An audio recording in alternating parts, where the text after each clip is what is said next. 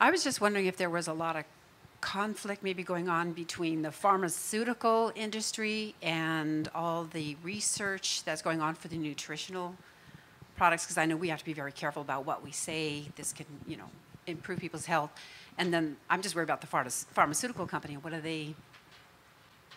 How do they feel about all this nutritional research? I'll tell you a little story about the pharmaceutical company.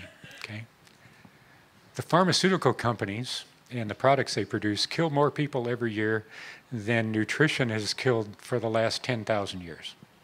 Okay, because pharmaceuticals, as important as they are, pharmaceuticals are things that always come with undesirable secondary reactions, or things like that. So the pharmaceutical industry would not want us to end a trend, because you notice the trend line matches their stock value line. Okay, so they don't want us to end the trend. They don't want the market to go away. Reality check is it still wouldn't go away, but they have a whole different perspective. And frankly, I don't worry about the pharmaceutical industry. Right? They're not important in the thing. The worst thing about the pharmaceutical industry is the revolving door between them and members of the Food and Drug Administration back there in Washington, D.C. The pharmaceutical lobbyists become the food and drug directors, who become the pharmaceutical lobbyists. Right? That sort of inbreeding of that mentality does none of us any good. That's part of the swamp, right?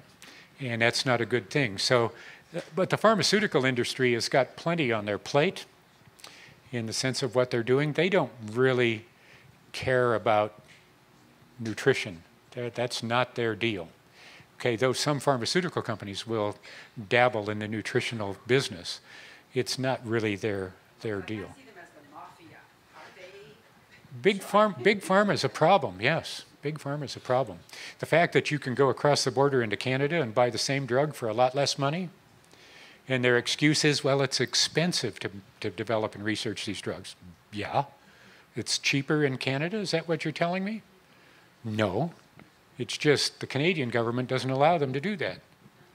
So, yeah, don't worry about the pharmaceutical industry, but Big Pharmacy also sends lots of representatives out to the doctors, yes, with lots of free samples that they give away, and they become the promoters and telling you what to take. It's an interesting system.